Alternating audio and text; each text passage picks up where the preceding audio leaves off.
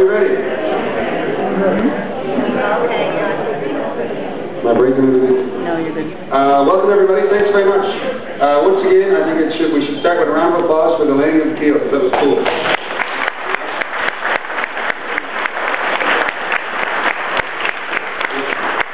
A couple of people are going to speak to us before we get on with a little reception and some songs and the like, and I'm very grateful on behalf of the whole museum and very grateful that so many people turned out today. To all you people, thank you very much. Thanks for a grand celebration. Our first speaker today is the chair of the Wooden Boat Museum of Newfoundland and Labrador. He's a, should I say, former or retired naval architect?